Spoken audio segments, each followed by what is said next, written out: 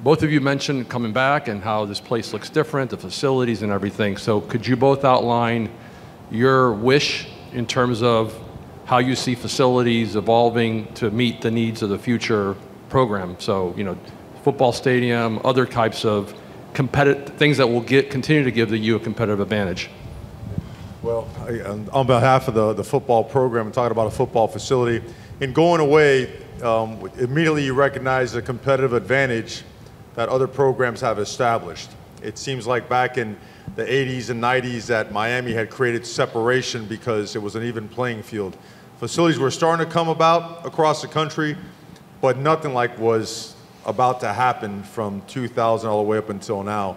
I mean, at the University of Oregon, I worked in the Death Star. It looked like something out of Star Wars.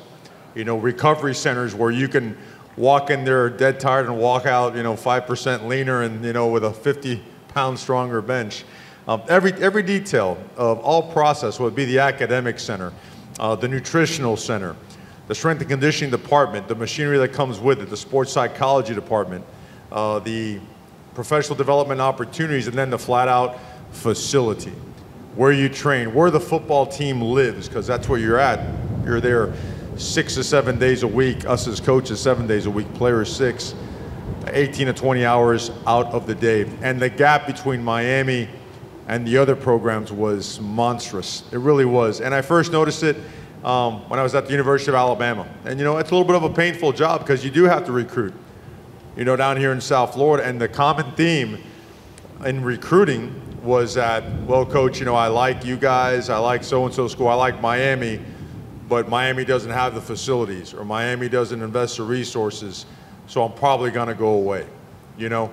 So that's why, and it rings true in it, because when you're a parent, you wanna see a place that's invested. And the best way to show that is by investing in using resources to enhance the development of the student athletes.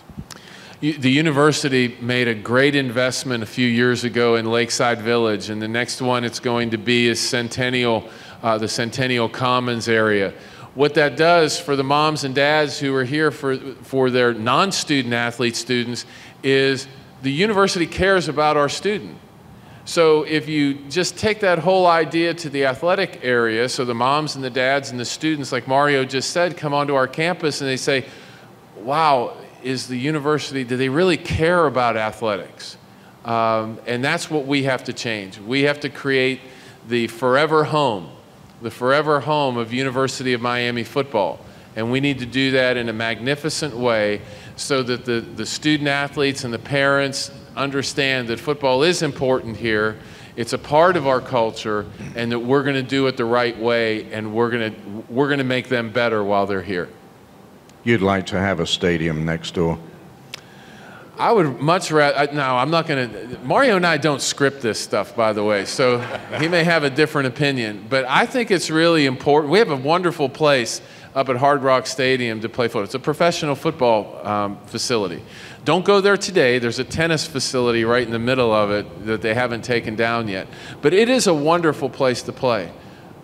The forever home, where we take care and feed the needs of the student athlete 358 days a year as opposed to just 7, is so, so important. Because when you're even when you have the stadium right next door, you got to go on the road 5 or 6 times a year to play games anyway.